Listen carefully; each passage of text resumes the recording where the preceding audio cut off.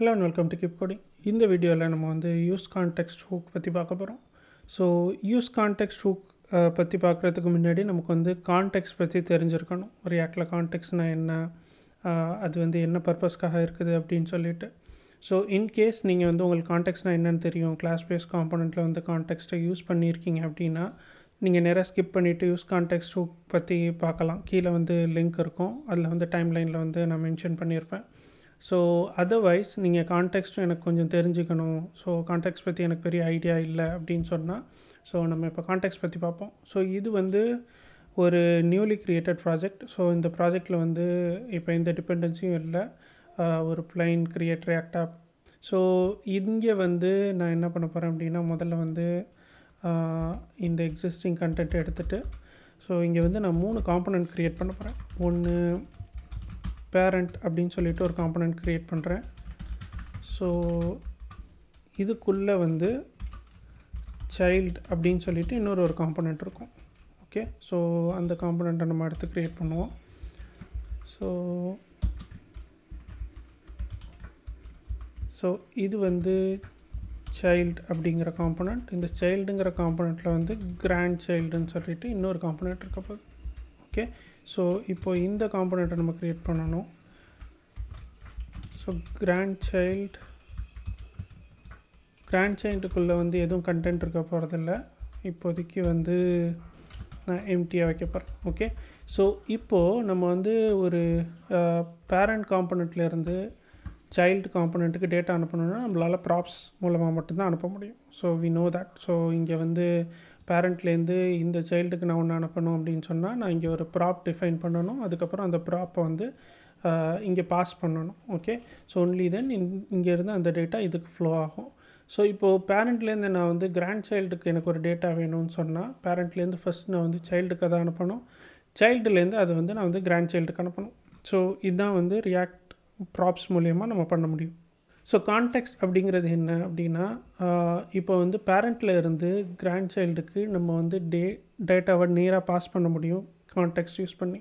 So ஒரு கான்டெக்ஸ்ட்டுங்கிறத வந்து நம்ம வந்து ஒரு காம்பனண்ட்டில் நம்ம டிஃபைன் பண்ணிட்டோம் அப்படின்னு சொன்னால், அந்த டேட்டா வந்து அந்த காம்பனண்ட்டோட சில்ட்ரன், கிராண்ட் சில்ட்ரன், அந்த மாதிரி அந்த சப்ட்ரீயில் வந்து என்ன காம்பனண்ட்ஸ்லாம் இருக்குதோ ஸோ அதில் இருந்தெல்லாம் வந்து அந்த டேட்டாவை அக்சஸ் பண்ண முடியும். ஸோ இமேஜின் நம்ம இப்போ வந்து ஒரு யூசர் கான்டெக்ஸ்ட் அப்படின்னு சொல்லி ஒன்று இருக்குதுன்னு வச்சுக்கோம். இப்போ வந்து ஒரு அப்ளிகேஷனில் யூசர் லாகின் பண்ணதுக்கப்புறம் அந்த யூசரோட ஒரு இமெயில் ஐடி, நேம், இதெல்லாம் வந்து நம்ம வந்து மெமரியில் வச்சுருப்போம். ஸோ வேறு இடத்துல நமக்கு தேவைப்படுற இடத்துல அந்த நேமை வந்து நான் காமிக்கணும். இப்போது நேவிகேஷன் பார் இருக்கும், நேவிகேஷன் பாரில் வந்து நம்ம அந்த நேமை காமிப்போம், இல்லை வேறு ஏதாவது ஃபார்ம்ஸில் வந்து அந்த நேமை காமிப்போம். ஸோ மல்டிபிள் பிளேஸஸில் காமிப்போம், பட் அந்த டேட்டா வந்து ஒரு பிளேஸில் தான் இருக்க போகுது. ஸோ இமேஜின் அது வந்து ஒரு ரூட் லெவல் காம்பனண்ட், லைக் ஒரு பேரண்ட் காம்பனண்ட்டில் இருக்குதுன்னு வச்சுக்கோம். ஸோ இப்போ நான் வந்து ஒரு கான்டெக்ஸ்ட்டை டிஃபைன் பண்ண போகிறேன். User context equal to react dot create context. Okay, so ரியாக்டில் வந்து க்ரியேட் கான்டெக்ஸ்ட்னு சொல்லிட்டு ஒரு ஃபங்க்ஷன் இருக்குது. ஸோ அதுதான் வந்து நம்ம கால் பண்ணுவோம். ஓகே, ஸோ இதில் வந்து ஒரு டிஃபால்ட் வேல்யூ பாஸ் பண்ணணும். அந்த டிஃபால்ட் வேல்யூ வந்து இப்போதைக்கு நம்ம ஒரு எம்டி ஆப்ஜெக்ட் பாஸ் பண்ணுறோம்.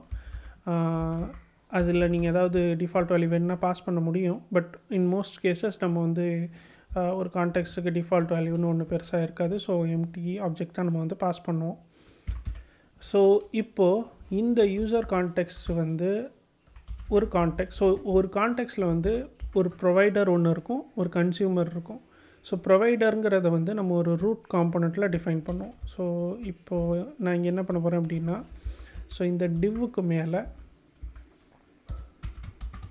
நான் வந்து யூசர் கான்டெக்ஸ்ட் டாட் ப்ரொவைடர் அப்படின்னு சொல்லிவிட்டு இதோட ப்ரொவைடரை வந்து நான் கொடுக்கணும். ஓகே, ஸோ இந்த ப்ரொவைடரில் வேல்யூ அப்படின்னு சொல்லிட்டு ஒரு ப்ராப்பர்ட்டி இருக்கும். ஸோ இந்த வேல்யூ ப்ராப்பர்ட்டியில் நம்ம என்ன வேல்யூ பாஸ் பண்ணாலும் அந்த வேல்யூ வந்து இதுக்கு கீழே இருக்கிற சப்ட்ரீ, இந்த டிவ், சைல்டு, கிராண்ட் சைல்டு, இது எல்லாத்துக்குமே வந்து அது வந்து அவைலபிளாக இருக்கும். ஓகே, ஸோ இங்கே வந்து இப்போதைக்கு நான் வந்து ஒரு ஆப்ஜெக்ட் பாஸ் பண்ணுறேன். ஸோ அந்த ஆப்ஜெக்டில் வந்து ஒரு இமெயில் பாஸ் பண்ணுறேன். ஓகே ஓகே அண்ட் தென் ஒரு நேம் பாஸ் பண்ணுறேன். Okay so same passing my name Faris Ahmed. Okay so இப்போ இந்த வேல்யூ வந்து இந்த சைல்டுக்கும் கிராண்ட் சைல்டுக்கும் அவைலபிளாக இருக்கும் வித்தவுட் பாசிங் அஸ் ப்ராப்ஸ். நம்ம எங்கேயுமே இதை வந்து ப்ராப்பாக பாஸ் பண்ண வேண்டிய அவசியம் இல்லை. ஓகே ஸோ இதை நான் ரீட் பண்ணணும். இப்போ நான் கிராண்ட் சைல்டில் வந்து இந்த வேல்யூவை வந்து இங்கே கொடுத்துருக்குற இமெயிலை வந்து நான் டிஸ்பிளே பண்ணணும் அப்படின்னா நான் என்ன பண்ணணும் அப்படின்னா நான் வந்து கன்சியூமர் யூஸ் பண்ணணும். Okay so useContext dot consumer. Okay so இந்த கன்சியூமருக்குள்ளே வந்து ஒரு கால்பேக் இருக்கும். ஸோ இந்த கால்பேக்கில் எனக்கு நான் என்ன வேல்யூ மேலே பாஸ் பண்ணணும் அந்த வேல்யூ வந்து எனக்கு இங்கே வரும். ஓகே ஸோ இப்போது இதுக்குள்ளே நான் என்ன பண்ணலாம் அப்படின்னா ஓகே ஸோ இங்கே வந்து நான் வேல்யூவோட இருக்கிற நேமையும் இமெயிலையும் நான் வந்து பிரிண்ட் பண்ண போகிறேன். Okay say name email and then ஒரு ஐஃபன் போட்டு நேம். ஓகே ஸோ இப்படி நான் வந்து டிஸ்பிளே பண்ண போகிறேன். ஓகே ஓகே யா ஸோ இப்போது இது ஏன் இமெயில்லையும் நேம்லேயும் வந்து எரர் காமிக்குது அப்படின்னு சொன்னால் இப்போ வந்து நான் வந்து இதுக்கெல்லாம் டைப் டிஃபைன் பண்ணல. ஸோ எனக்கு டைப் செக்கிங் நடக்குது. டைப் ஸ்கிரிப்ட் நான் எனேபிள் பண்ணி வச்சுருக்கேன். ஸோ அதனால் வந்து எனக்கு ஜாவாஸ்கிரிப்ட் ஃபைல்லையே டைப் செக் நடக்கும் இவிஎஸ் கோடில். ஸோ அதனால் இந்த எரர் காமிக்குது. But it is not actually error. இது வந்து இதோட டைப் என்னன்னு தெரியலை அப்படிங்கிறதால வருது. ஓகே ஸோ அதனால் நான் இப்போ அந்த எரரை வந்து இக்னோர் பண்ணுறேன். இப்போது இந்த பேரண்ட் காம்பனண்ட்டை வந்து நான் வந்து ஆப்பில் வந்து ரெண்டர் பண்ண போகிறேன். ஓகே ஸோ பேரண்ட் காம்பனண்ட்டை வந்து ரெண்டர் பண்ணிவிட்டு இப்போ இந்த அப்ளிகேஷனை வந்து நான் ரன் பண்ண போகிறேன். Okay so npm run start.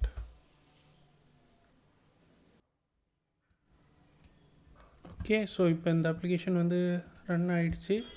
So இதில் பார்த்திங்கன்னா வந்து fariz@email இருக்குது, என்னோடய பேர் இருக்குது. இப்போ வந்து சரி ரியாக்டிவ் டூல்ஸ் வந்து நம்ம ஓப்பன் பண்ணுவோம்.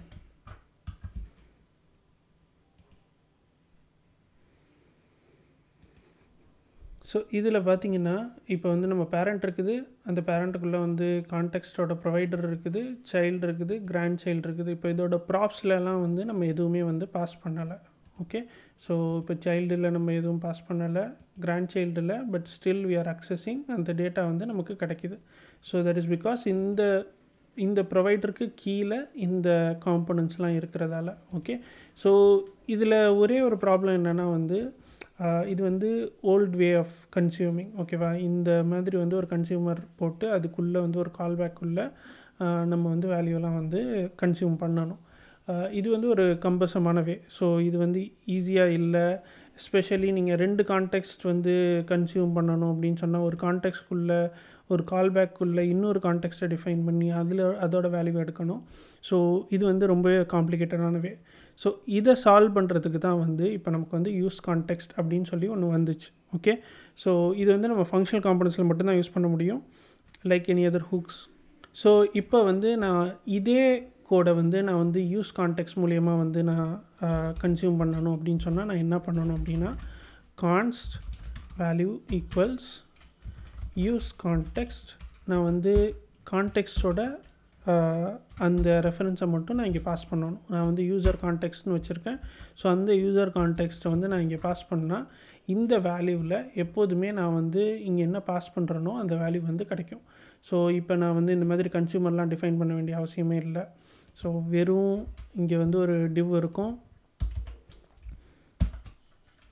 அவ்வளோதான். ஸோ இப்போ எனக்கு வந்து இந்த வேல்யூவில் இமெயில் இருக்கும், இந்த வேல்யூவில் நேம் இருக்கும். ஸோ இது வந்து நம்ம முன்னாடி பண்ணதை விட ரொம்ப ஈஸியானவே. Okay so multiple context use பண்ணுறதா இருந்தால் நம்ம என்ன பண்ணுவோம் அப்படின்னு சொன்னால் இன்னொரு கான்டெக்ஸ்ட் வந்து கீழே டிஃபைன் பண்ணியிருப்போம். ஸோ அதோட வேல்யூவும் இதே மாதிரி நார்மலாக யூஸ் பண்ண முடியும். ஓகே ஸோ இப்போ சேஞ்ச் பண்ணதுக்கப்புறம் இப்போ நான் வந்து திரும்ப ரெஃப்ரெஷ் பண்ணுறேன். So I'm getting the same output. ஓகேவா, எந்த சேஞ்சுமே கிடையாது. ஸோ இப்போ யூஸ் கான்டெக்ஸ்டில் நம்ம வேல்யூ மட்டும்தான் அனுப்ப முடியும் அப்படிங்கிறது கிடையாது. ஸோ நம்ம வந்து ஒரு ஃபங்க்ஷனை கூட அனுப்ப முடியும். அந்த ஃபங்க்ஷனை வந்து நம்ம எந்த சைல்டு காம்பனண்ட்லேருந்து வேணாலும் கால் பண்ண முடியும். இதோட வேல்யூவை பாப்புலேட் பண்ணுறதுக்கு நீங்கள் டைரெக்டாக இப்படி பண்ணணும்னு அவசியம் இல்லை. ஸோ நீங்கள் வந்து இந்த இமெயிலும் அப்புறம் இந்த நேமும் வந்து நீங்கள் ஒரு ஏபிஐ கால்லேருந்து நீங்கள் வந்து ஃபெச் பண்ணுறீங்கன்னு வச்சுக்கோ. ஸோ நீங்கள் என்ன பண்ணுவீங்க, ஒரு யூஸ் எஃபெக்டில் இருந்து அந்த காம்பனண்ட் எப்போ மவுண்ட் ஆகுதோ அப்போ வந்து அதை செட் பண்ணுவீங்க. ஓகே, ஸோ இப்போ நான் என்ன பண்ண போகிறேன் அப்படின்னா, இப்போ வந்து ஒரு ஸ்டேட் வந்து டிஃபைன் பண்ணிக்கிறேன். இது வந்து யூசர் ஆப்ஜெக்ட் அப்படின்னு வந்து இதை டிஃபைன் பண்ணிக்கிறேன். ஸோ இதில் வந்து ஒரு எம்டி அந்த ஆப்ஜெக்டில் வந்து எதுவுமே இருக்காது. இனிஷியலி வந்து அது நல்லா இருக்கும். ஸோ இந்த காம்பனண்ட் வந்து எப்போ லோட் ஆகுதோ அப்போ வந்து நம்ம வந்து அதை வந்து செட் பண்ணுவோம். ஓகே, செட் யூசர் ஆப்ஜெக்டில் நம்ம வந்து இந்த வேல்யூ வந்து செட் பண்ணலாம். ஸோ இது நான் ஒரு எக்ஸாம்பிளுக்காக நான் இங்கே போட்டு காமிக்கிறேன். நார்மலாக வந்து நம்ம இந்த மாதிரி ஒரு வேல்யூவை டைரெக்டாக செட் பண்ண போகிறதில்ல, ஏபிஐலேருந்து வாங்கி தான் நம்ம செட் பண்ணுவோம். பட் இப்படி நம்ம யூஸ் எஃபெக்ட்குள்ளேயும் அதை செட் பண்ணலாம் அப்படிங்கிற ஒரு எக்ஸாம்பிளுக்காக காமிக்கிறேன். ஸோ சேம் இங்கே வந்து நம்ம அந்த யூசர் ஆப்ஜெக்டை பாஸ் பண்ணுவோம். ஸோ இப்போ இதோட அவுட்புட்டும் வந்து எக்ஸாக்ட்லி சேமாக தான் இருக்கும். Okay, so use கான்டெக்ஸ்டில் initialise ஆகும்போதே set user object வந்து கால் ஆகுது. இதில் ஏதாவது எரர் இருக்குதா அப்படின்னு பார்ப்போம். So no errors.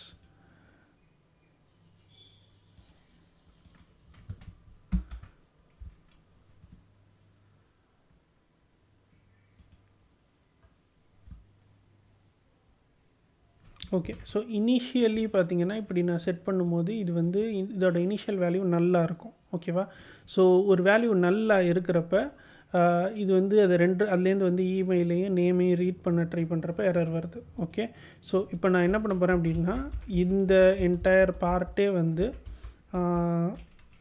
யூசருங்கிற ஆப்ஜெக்ட் இருந்தால் மட்டும்தான் எனக்கு வந்து வேல்யூங்கிற ஆப்ஜெக்ட் இருந்தால் மட்டும்தான் எனக்கு வந்து இதை வந்து நம்ம பிரிண்ட் பண்ணணும் அப்படின்னு வந்து நம்ம சொல்ல போகிறோம். அதர்வைஸ் இப்படி நம்ம செக் பண்ணிவிட்டு வேல்யூ இருந்துச்சுன்னா இப்படி காமிக்கணும், இல்லைன்னா டிவ் நோ யூசர் அப்படின்னு காமிக்கணும் அப்படின்னு வந்து டிஃபைன் பண்ணுறோம். ஓகே, ஸோ இப்போ வந்து நமக்கு எந்த எரரும் இல்லாமல் வருது. ஸோ நோ யூசருங்கிறது ஒரு ஃப்ராக்ஷன் ஆஃப் செகண்ட் வந்து இனிஷியலி இது நல்லா இருக்கிறப்ப வரும். பட் இமீடியட்லி வந்து இந்த வேல்யூ செட் ஆன உடனே அந்த அப்டேட்டட் வேல்யூ வந்து யூஸ் கான்டெக்ஸ்ட் மூலயமா இந்த வேல்யூக்கு வந்துடும். ஸோ இந்த வேல்யூவிலேருந்து நம்ம வந்து இமெயிலையும் நேமையும் வந்து ஸ்க்ரீனில் வந்து ஷோ பண்ணுறோம்.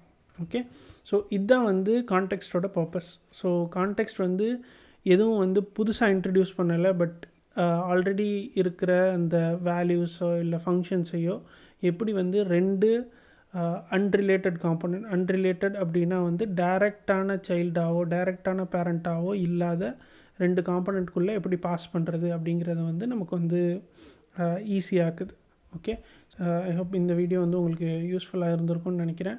ஸோ இதில் எதுவும் டவுட்ஸ் இருந்துச்சுன்னா வந்து கீழே நீங்கள் கமெண்ட் பண்ணுங்கள். I'll try to explain. அடுத்த மற்ற hook videos like use memo and use கால் பேக்லாம் வந்து அடுத்து நான் போஸ்ட் பண்ணுறேன். தேங்க்யூ.